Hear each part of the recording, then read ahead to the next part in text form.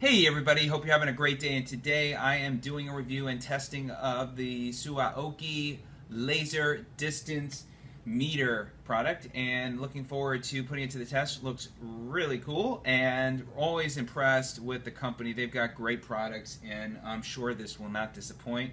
Very nice packaging as always, and I think that says a lot when the company that puts in together a nice packaging. And so this is really well done, very nice. Laser distance meter, distance, area. I can't pronounce a couple of these other types of measurements that they do, but they do some other types of measurements that I've never had a need for, but interesting enough, it does do some other types of measurements. So this is the D8. It does up to 40 meters, it looks like. So we'll go ahead and do an open boxing, and then I'll go ahead and set up the batteries, get to use it for a little bit, and then come back and show you a few things and give you my final thoughts. So there is the product. Let's take a look. Very nice. Feels very nice in the hand. It's got a very nice rubberized material. The back side as well as the front is a harder plastic. The buttons are very nice, actually soft. They're nice rubberized buttons, so very nice there. So you got measurement and unit, and then I will learn about this. This is for doing other kind of measurements. You got the laser, very nice, and then it does come with batteries, by the way, but it does take two. It does take two batteries in here. It takes two AAA batteries. So you've got that there, and then as I mentioned, it does come with the batteries. So it comes with batteries there.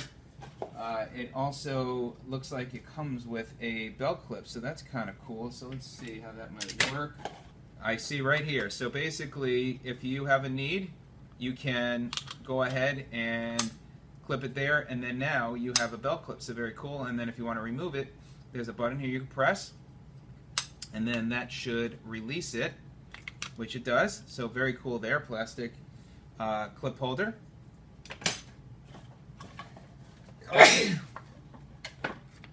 And then we have the booklet, the user manual. So I'm going to go through the user manual, set everything up, get the batteries in, play with it for a little bit, and then I will be back to share some highlights with you of this very cool looking product.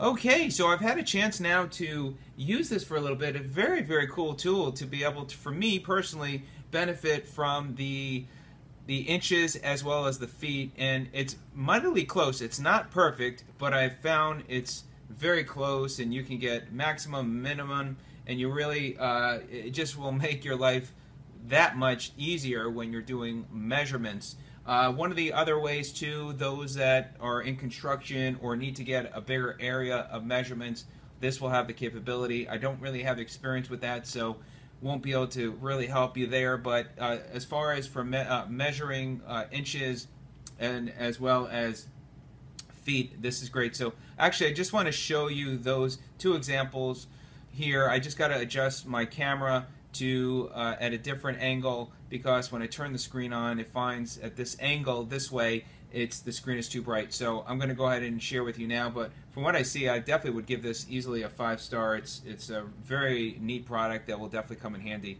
But let me show you now a couple of examples here with both in feet and inches. Okay, so I'm going to go ahead and demonstrate this to you as far as the inches and feet. First, I am going to go ahead and power on, and once we get that on, you'll see. So now what I can do is I can press unit, and then once I press unit, I've got feet. If I press and hold it again, I've got inches. So what I'm going to do is actually where the pointer is against the wall over there, I'm going to measure the distance there. So now I'll hold it down because this is giving the best angle for getting clarity on the screen. So now if I press the measurement button just one time, it's going to measure a single time. It's going to do one single measurement to the wall. So I'm going to press the button once, and the measurement is 20 or 204 inches. Now if I were to go back and clear it,